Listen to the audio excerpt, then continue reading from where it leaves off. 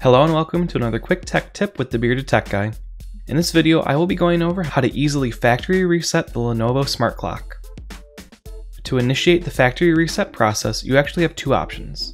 You can either hold down both the volume up and the volume down buttons at the same time for 10 seconds until a confirmation screen appears,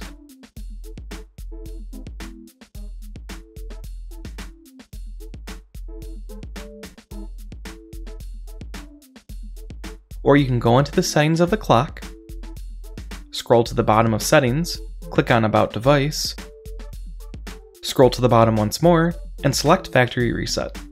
This will also bring you to the same reset prompt as the first option.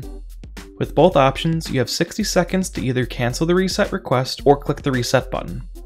If you do nothing, the Lenovo Smart Clock will go through erasing settings and any local files. If you like quick tech tip videos, such as this one, along with other smart home and technology-based videos, make sure to subscribe to the channel and enable notifications to be one of the first to know when I release a new video.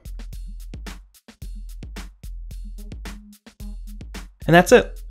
It will take a few minutes to complete the reset process, and during this process, the hub will be removed from your Google account as well. If you found this video helpful, make sure to give it a thumbs up as it helps out the channel immensely.